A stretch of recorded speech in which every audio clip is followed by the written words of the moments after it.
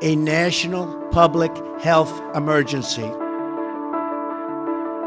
While the US is in the grip of a national emergency because of the overuse of these powerful medicines, had a really successful business, happy marriage, lost everything. Millions of people in other parts of the world are dying in agony because they can't get hold of them. It was excruciating. I wished I was dead.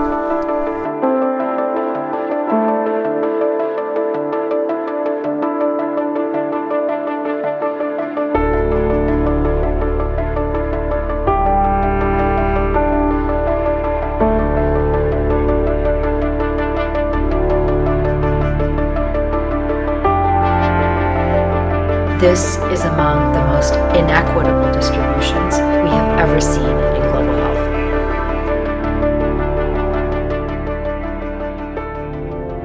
Policymakers in countries around the world look to the opioid epidemic in the United States and fear that something similar can happen in their countries. For this reason, many are afraid of importing or giving access to necessary medical pain relief. Comparing access to opioid pain relief in different countries tells a revealing story. While the US gets 30 times more opioid pain relief medication than it needs, Mexico gets only 36% of what it needs.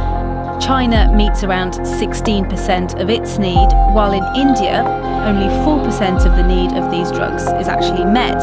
In Nigeria, it's a minuscule 0.2%. There are many reasons that can explain this inequity.